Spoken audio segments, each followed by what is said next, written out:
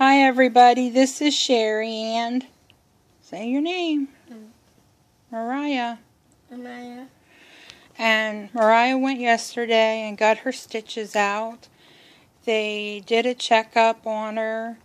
They asked us to take her for some additional blood work, which has us a little anxious, but we're going to go there tomorrow and get that done. And she got to go see some of the kids that she got to know who were on the floor with her. They were there for heart transplants. And she got to see some of her nurses. And I was so sick that I wasn't able to take her. Her daddy had to. But she's doing better. She's just struggling. She wants to use her arms and her hands to push herself up or, try to reach for things, and she can't do that because it hurts her chest. So we've been struggling a little with that, but other than that, she's doing pretty good.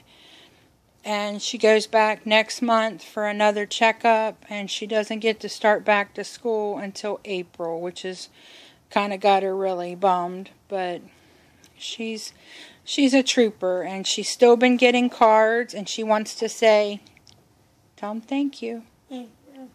Oh, and I guess she's saying bye too, so I guess she's done with her video. Thank you guys for everything. I appreciate it more than you know. God bless. Bye.